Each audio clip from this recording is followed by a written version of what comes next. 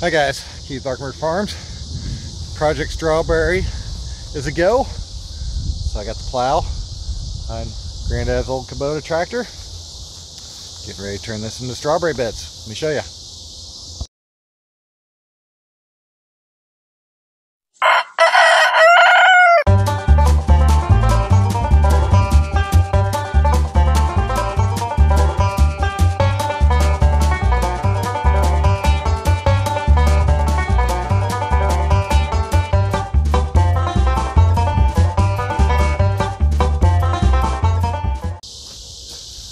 So, came through, this is where all the flowers were for the U-pick. So there was a grass strip, a row, a grass strip, another bed, a grass strip, another bed, a grass strip, and the corn, we actually got like 4 or 5 ears of corn this year, which is pretty awesome. Raccoons usually eat it. But the problem I have now is, it's now September. My strawberries are going to be here at any time.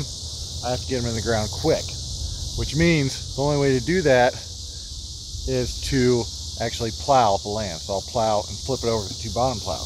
Because what I was trying to do, you can kind of see it behind me there, is the grass, do a quick till, because these are going to go in plasticulture, which means I have to have this soil really friable.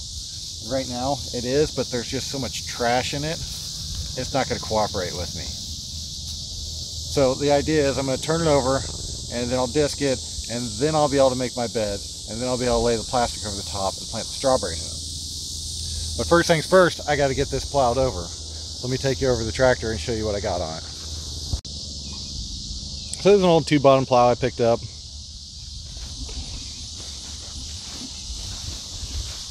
Drove about 40-50 miles to get it. Good size, especially for this little teeny tiny tractor. 16 horse B7100. It will pull it, just barely. Did have to go through and cut off some of the bracing because it was actually running into my 3-point control arms. So now I'm able to actually offset it correctly to where before it was shifted over further here. So what I did was measured from this point over to this blade right here. So from furrow to furrow, and it was about 14 inches. So I want the same furrow to come off of here to here. And so I moved it over 14 inches from the tire. That way I've got 14 and 14. It'll take the chunk of ground and it'll lay it over upside down. Now, I am by no means an expert in tractor or doing tractor farming or cultivation, but if we're doing anything on a small scale like this, where I'm actually plowing, which is going to take this chunk of land and flip it over onto the chunk adjoining it, the best way I know of to start this is I'm going to run down this way, and I'm going to take this strip right here, and only one of my plows will go in the ground, and it'll take it and flip it over to here. Then I'll come back down from that end, and I'll come back this way with my tire in this plowed out spot, and I'll take this chunk and what's there, flip it over, and this other chunk here, and flip it over. Then I'll be able to continue across the bed and plow out this whole entire field. So to start with, I just strung a string line down the whole entire field.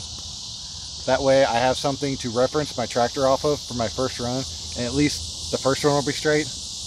Ideally they'll all be straight, but I know by the end I'll get a little weavy. It always happens. So we'll give it a shot and just kind of see how it works.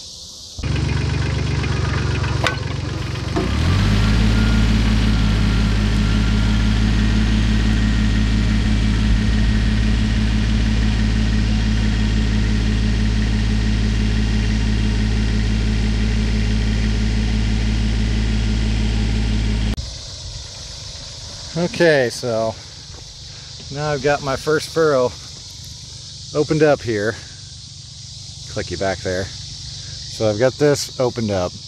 Didn't do as much of flipping as it did pushing because I went through and tilled this pretty good. But what I'm going to do is I'm going to come back from the other direction now and come back this way, and my tire will ride in this track, and it should take this section here and flip it into this hole, and this section over here and flip it into that hole that was just made. So I'm going to turn around and do that.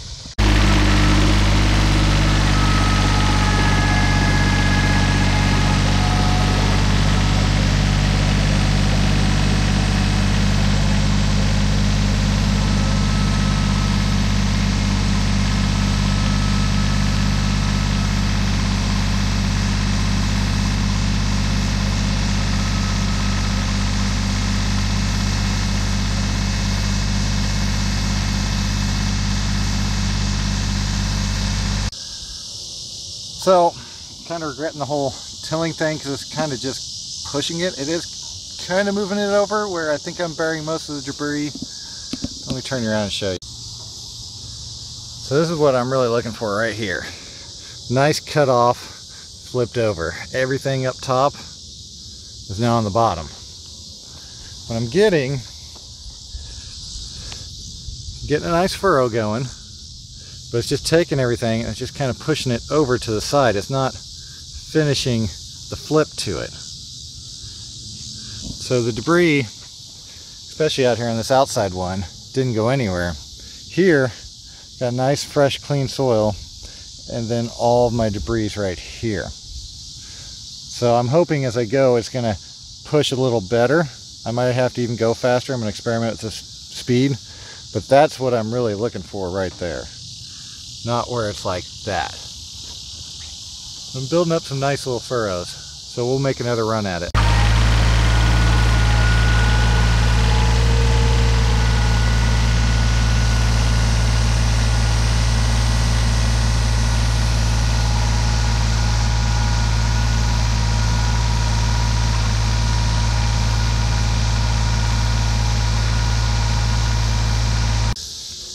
All right, so that time I got a lot better dig in.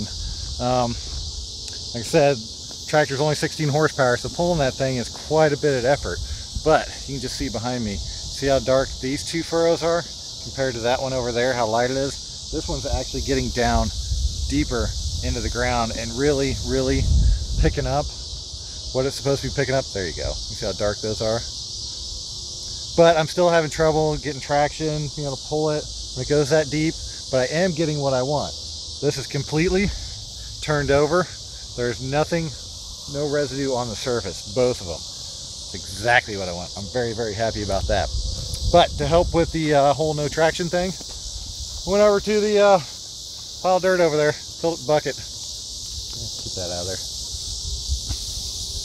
So now I've got some more weight on the front. Do another one, see how it works. As I was telling you earlier, first run, I started up and went back. Every run after that, I'm going to start at the bottom and then work my way up the row. There's another method of doing this where you start in the center and then you just go back and forth and back and forth. So, and go back and then go out and go back. But it's always really confusing to me, and I don't want to have the extra dirt pushed over somewhere. What I'm doing right now, where I end at, I'm going to have this extra open furrow no matter where I stop at. But that's not necessarily a bad thing, because it wouldn't probably be a bad deal to turn over this whole entire U-pick, because honestly it's never been done before. I mean, it's been cropland forever. They've disked it, but it's never really been fully turned. I can't remember the last time they even deep disked this thing, so it'd be really beneficial, at least in the short run, get everything turned over. Also run my deep shanks and really get the ground broken up underneath, because I know where the big agriculture tractors used to run up and down this field and then make turns, and I can always find over in the market beds where they made the turns at, because the ground is so hard, just like 6 inches underground, that you almost break the broad fork. I think we actually did break the broad fork and bent tines on it many times. When I hit it with the deep shanks, I can feel it as well. So hopefully I'm getting most of that really compact sublayer out of here. But for now, I'm just going to keep running on this and get the rest of this bed tilled up.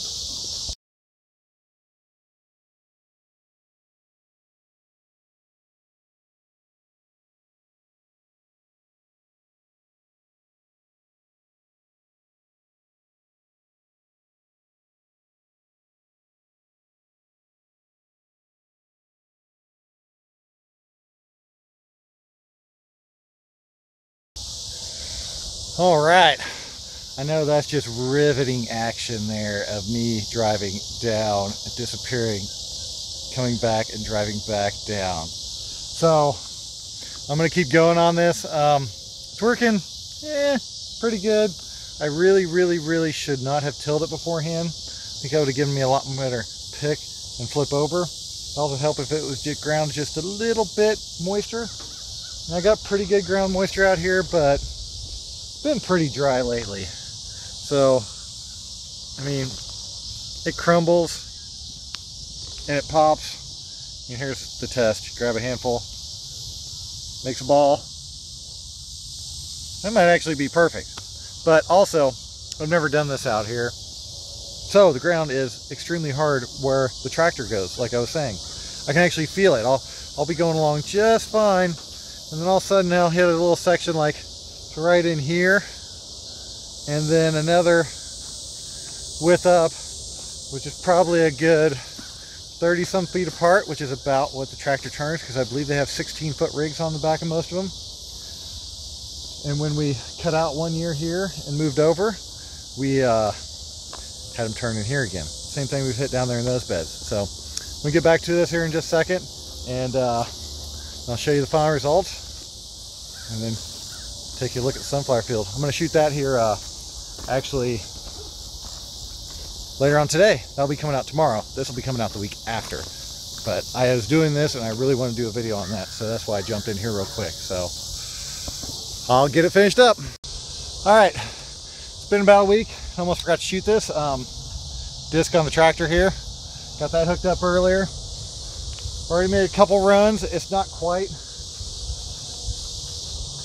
like I'd want it. There's still a lot of dark spots back here to where it's still a little wet. But at this point, I just need to knock it over, and I'll come back and turn it again. So I'm going to run back and forth just with the disc and try to create a nice flat seed bed.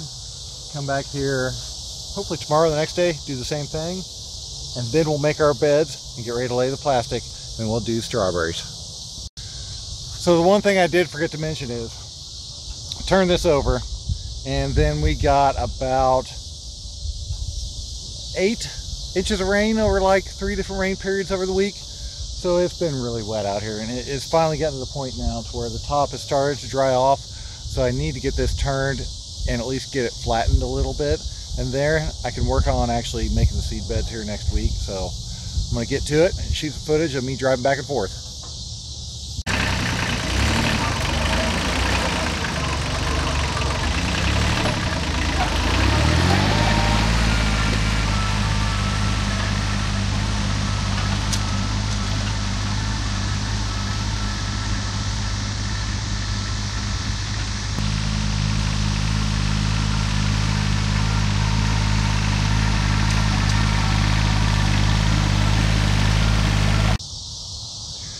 So the battery's running low.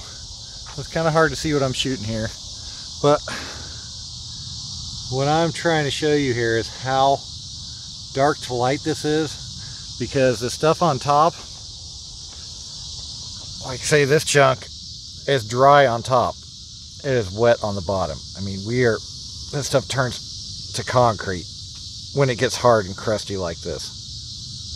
So what I'm trying to do is start to get this stuff broken back up and flattened back out, because I turned it over and then of course it rained a whole bunch in the process. But it's got a good turn on it. I'll keep braking on it. I'm probably gonna have to come through here with my S-tines at least once, and then the disc again, and then hill it, and then bed it. Okay, so I'm back on the tractor again. Day after I shot the last one. Got my Danish S-tines hooked up here. If you want to see more about those, look up Wonderbar Toolbar. I'm pretty sure I did a video with the S-tines. Or planting cover crop is another one I did, where I had the Danish S-tines behind me, where I did the sunflower field behind me before I planted. So what I'm going to leave you with today, it will be a tour of the sunflower field with some music that was on my phone, some generic Samsung stuff. So hope y'all like what you saw today. If you did, don't forget to like and subscribe. Thank y'all. Have a good day.